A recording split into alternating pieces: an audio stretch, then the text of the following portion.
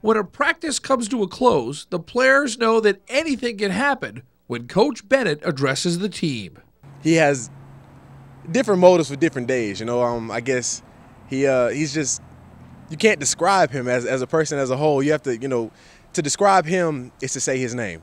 Coach Bennett is just coach. Coach Bennett is everywhere, and that's why I love him, because you never know what he's going to do. And every day is a surprise with him, every day. On this occasion, Bennett was asking his team to have the attribute of a certain kind of canine, a Feist dog. I'm going to tell you what a Feist can do. Feist get up on a pit bull's neck, pit bull done. Pit bull done. Them Feist are nasty dogs. Kids around the neighborhood don't like that Feist when that Feist gets in fight mode, because you know what that Feist do? He'll bite them kids on the ankle. So what I'm telling you is, when you come out here, I don't care how big and pretty you might look, you might be an offensive lineman. Well, you look good in the program. You open the program, I'm 6'5", I weigh 320. I'm 6'5", 320.